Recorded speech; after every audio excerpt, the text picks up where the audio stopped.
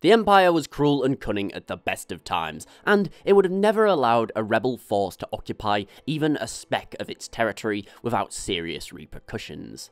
But this wasn't actually up to the Empire.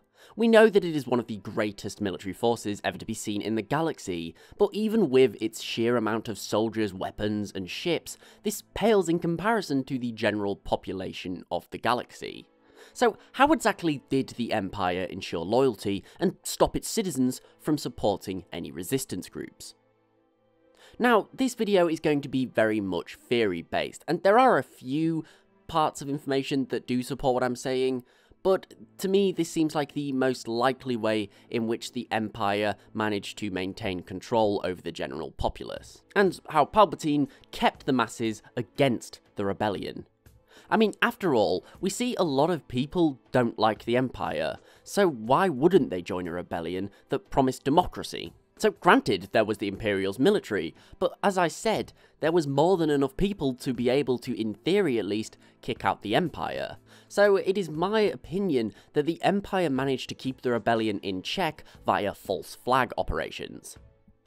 Now, a false flag operation is when an attack is carried out in order to mislead one party as to who the attack is being carried out by.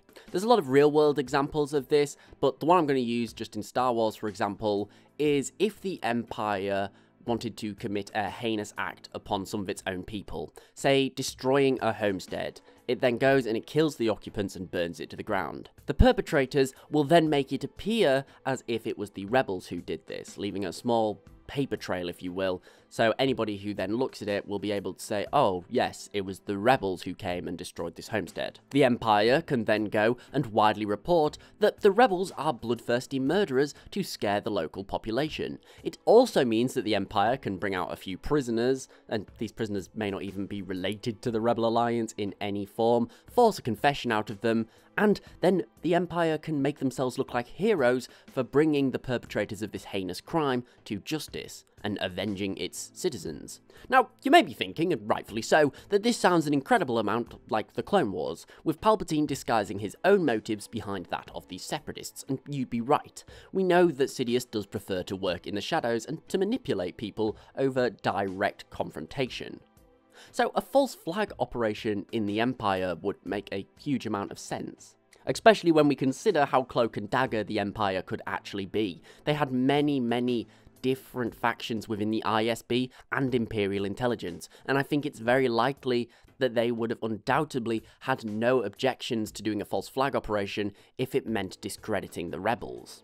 We also need to remember that the Empire also controlled the HoloNet, which is like the galaxy-wide source of all news and information. For this reason, the Empire can lie all it wants, even if something goes wrong. For example, due to Imperial negligence, a fuel refinery explodes and a bunch of workers die. They could pass it off as a rebel attack.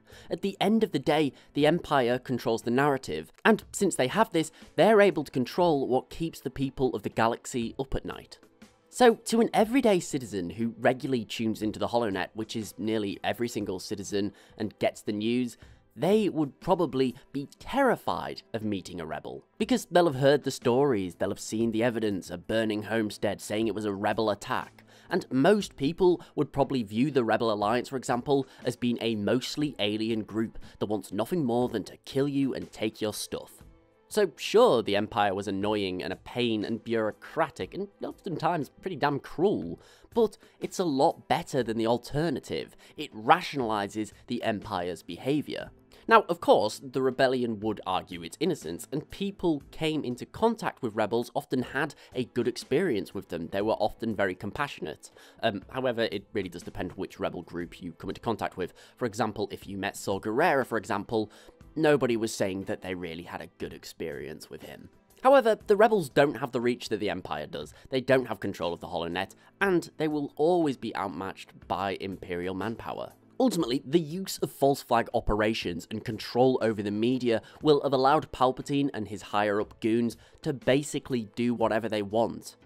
You want to seize land from farmers. You could orchestrate a rebel attack and either simply wipe the farmers out and then take control of the land, or you could use the attacks as a reason to rationalize evicting them and then you take the land anyway. You want to get rid of that other moth who's really becoming a pain?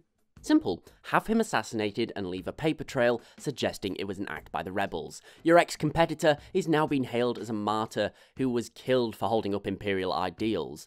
And no one's going to ask questions because he's dead now. And it was just another faceless rebel attack. Essentially, this entire tactic allows the Imperials to get away with anything, and it prevents the rebels from being able to recruit a lot of people who really it was in their best interest to join them. But what do you guys think? Would Palpatine and his military/governing leaders have used these false flag operations, and how successful do you believe that they will have been? Let me know in the comments below. Thank you for watching, I really do hope that you enjoyed this video. If so, please remember to like, share and sub, as it is really appreciated and it helps the channel grow. But most importantly, thank you so much for watching. Please don't forget to follow me on Twitter at TheLoreGuy and tick the bell, and I'll see you next time.